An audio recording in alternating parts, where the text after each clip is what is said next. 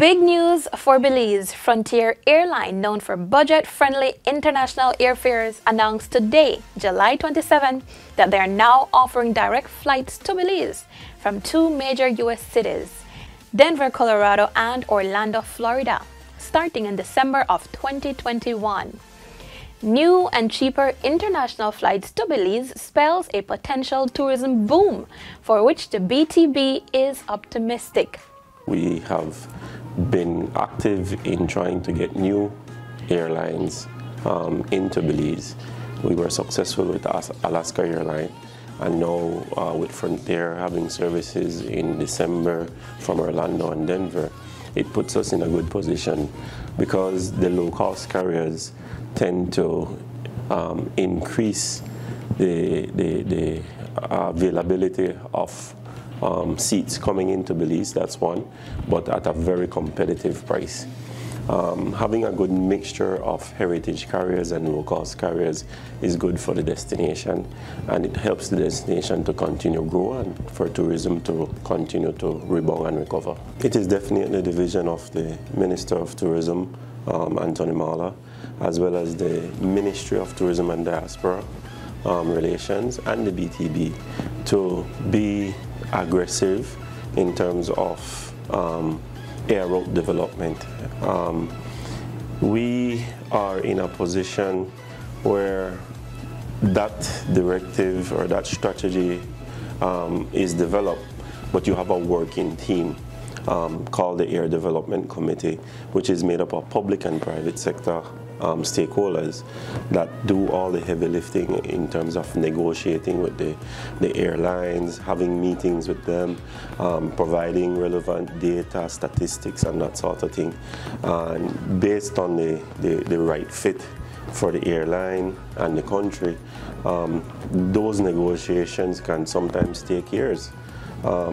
In the past 8 months, 9 months, I think we've been lucky. We have had 2 new carrier announcements, and I think that is good for the country. But for the most part, it's a team effort.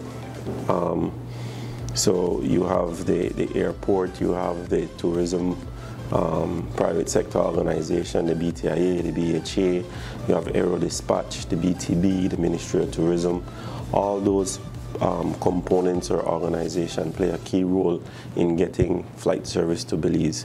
But once you have the flight service, then comes the ability to keep that service coming. And so the BTB marketing arm, which is led by Michelle Bowers at this moment, they tend to work along with the airlines and use their existing marketing channels to market the destination, as well as using the BTB's existing marketing channels to push that route as well.